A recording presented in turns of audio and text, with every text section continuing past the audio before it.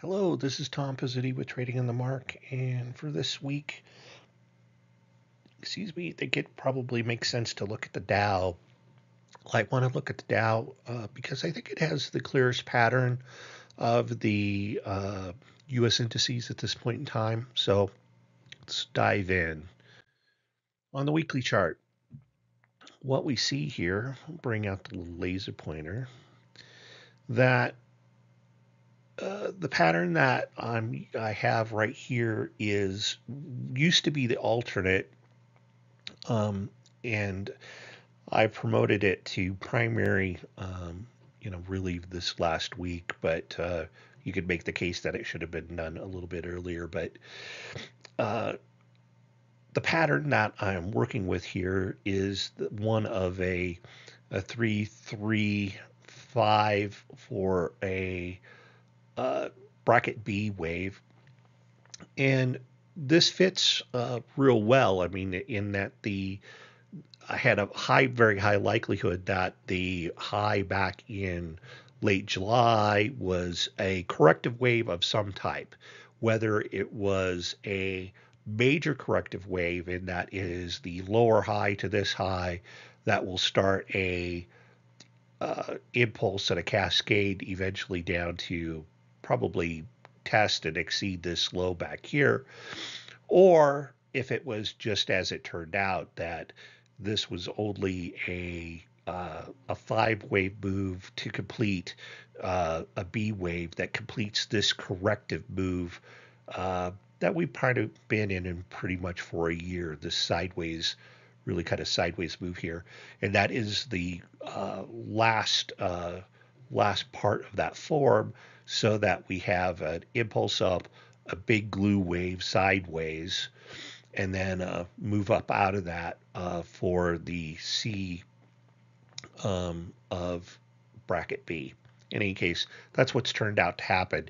These targets here are based off of measuring from this low up to this high, and then up off of either this low of the whole correction or the low of the end of the correction. We'll kind of get these numbers up here. We're already into the top part of, we're into the initial part of those targets right now. So whether we go and push up to new, overhead targets that might even make a new high over the old, make a new all-time high, it could happen. Not my primary idea right now. Think that it's more likely that we end up with a lower high to this high.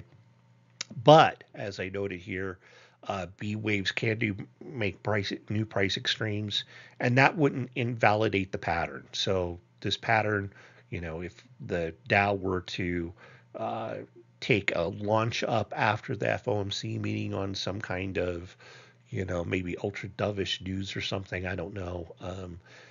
It would be fine. Again, not my ideal scenario, but if it happens, that's fine. We could live with it.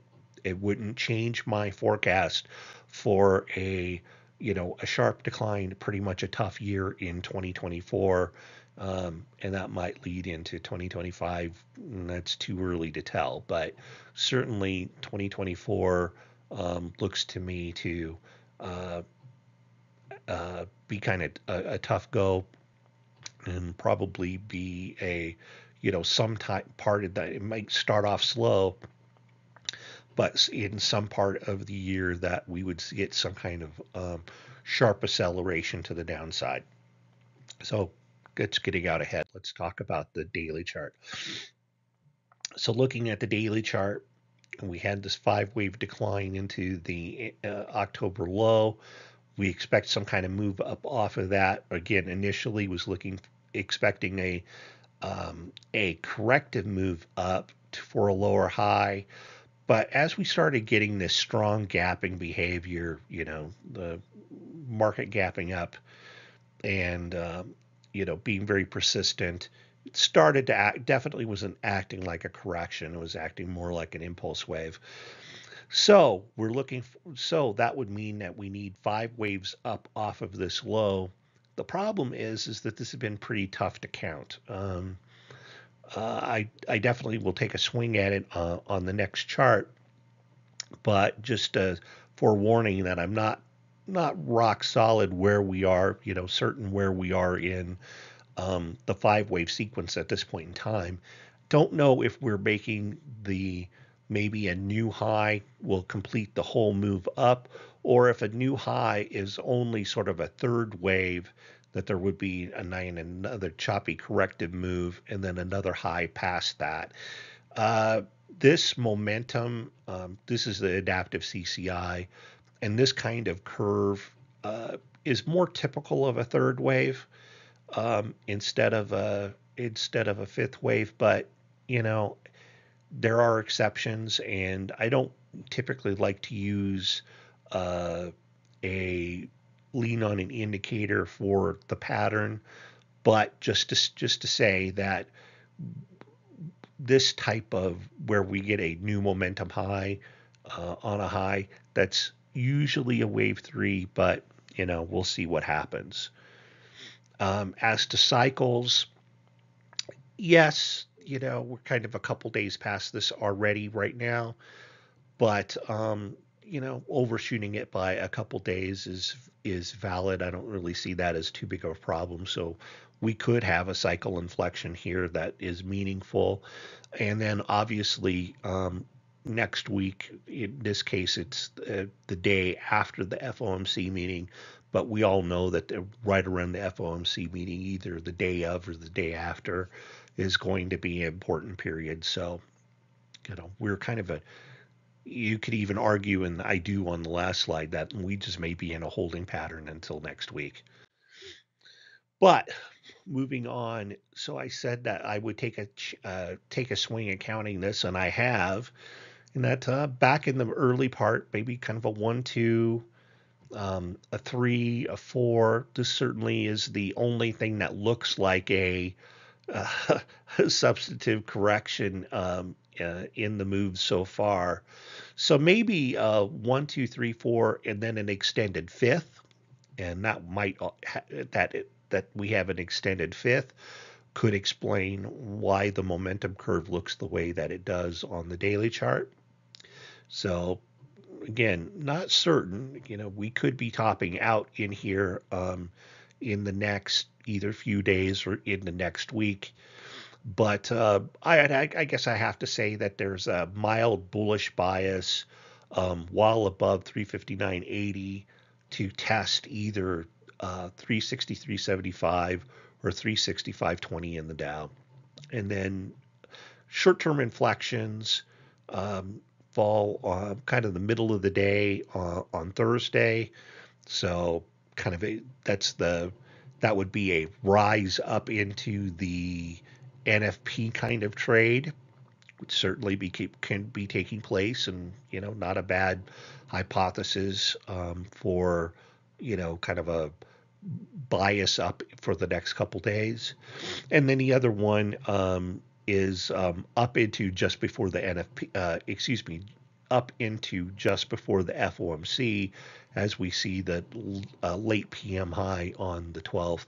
That's the day before the FOMC. So that's kind of it. Like I said, this is, I think, the clearest pattern, but I did promise to look at the S&Ps, and so this is the same time frame on the S&Ps.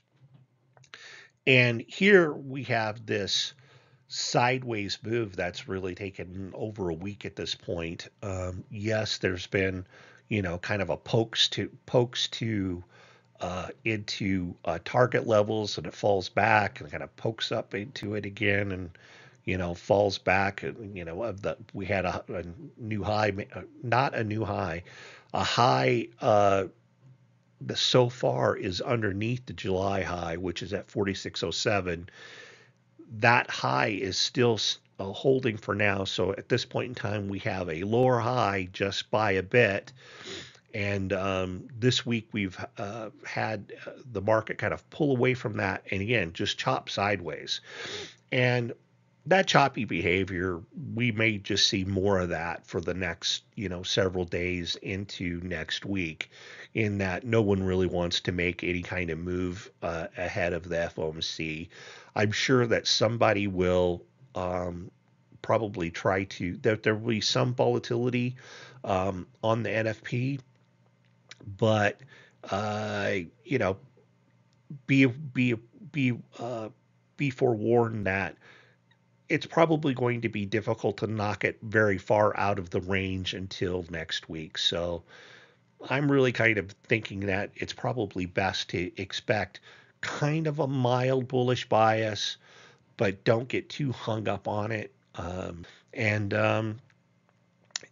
kind of let things settle into next week, and then after next week, there'll probably be a good bit of flurry up or down for a week or so before everybody starts to think about going on Christmas vacation. So that will be it for this week. Hope you've all having a great week, and until next time, that'll be it for now.